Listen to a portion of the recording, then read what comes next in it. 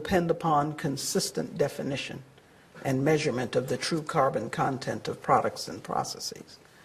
Companies are beginning to consider that, to consider the carbon and energy content of their products, sometimes in anticipation of regulation, sometimes for good business reasons.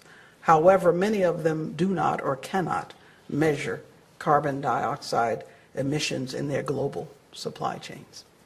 6, support for well-functioning energy markets.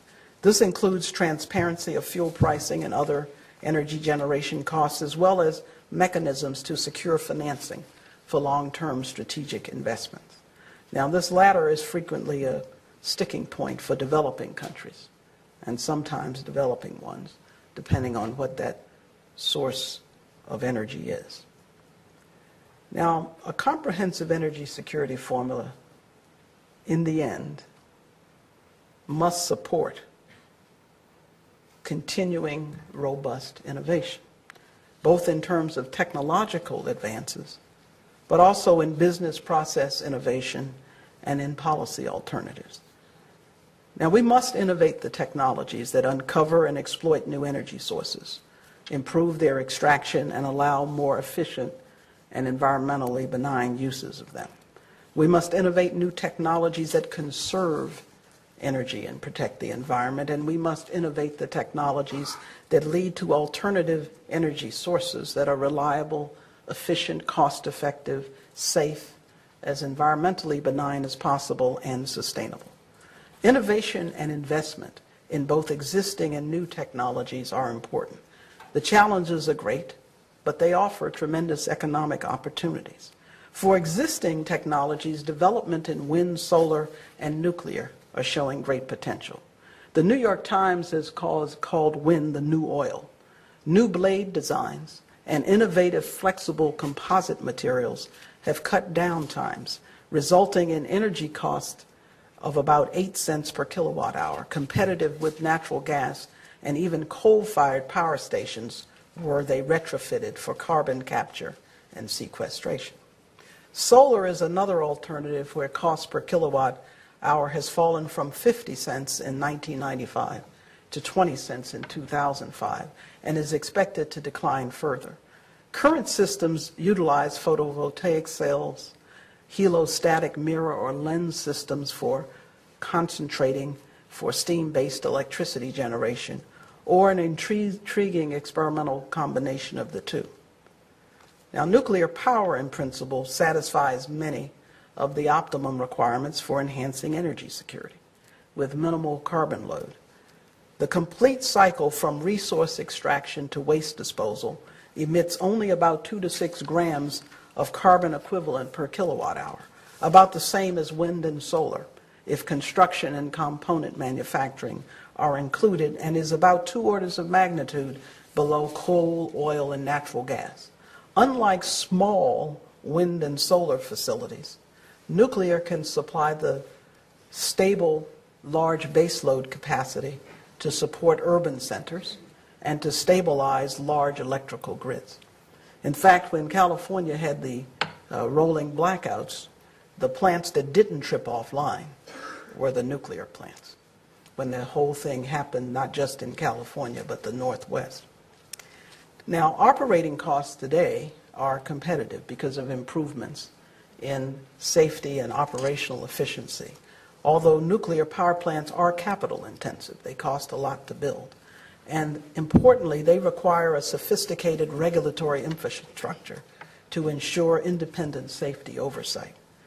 But accounting for all costs, nuclear power plants can produce electricity at a cost of between 4.9 and 5.7 cents roughly per kilowatt hour. But the Achilles heel is management and disposal of spent nuclear fuel.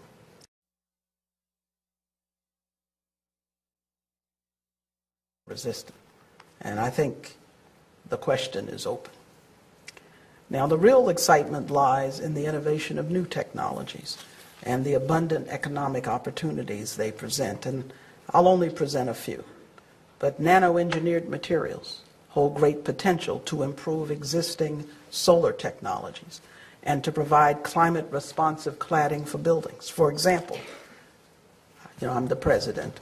At Rensselaer Polytechnic Institute, scientists have created anti-reflective materials to enhance conventional solar systems, including creating the darkest, that is, most light-absorbent man-made material yet developed.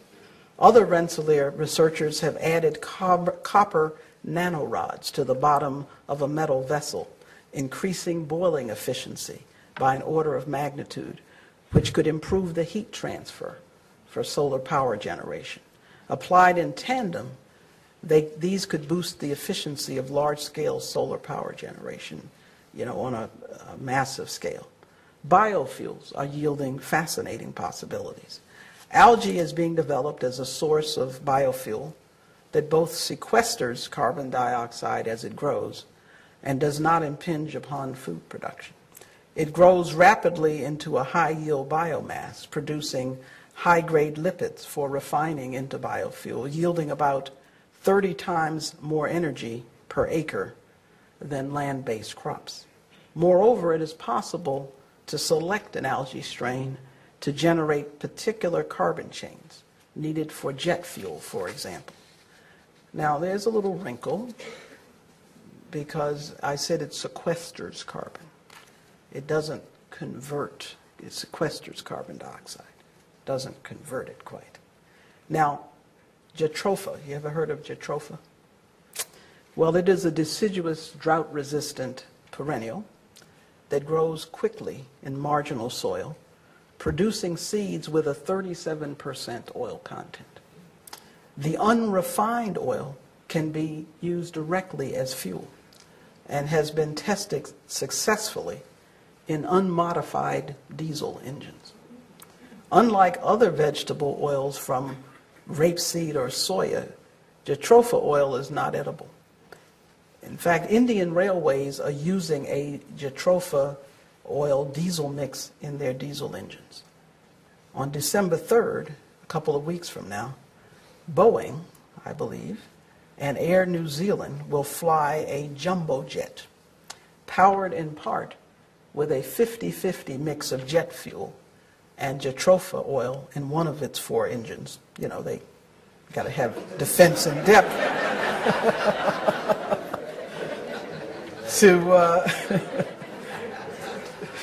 to demonstrate that jatropha biofuel is suitable for aviation use and is economical. Now, I talked about coal earlier, and coal is and will likely remain the most widely used energy source for a period, which is why cleaner coal technology is important. The National Energy Technology Laboratory, which is a U.S. Department of Energy lab, suggests that post-production, pre-production, and post-combustion,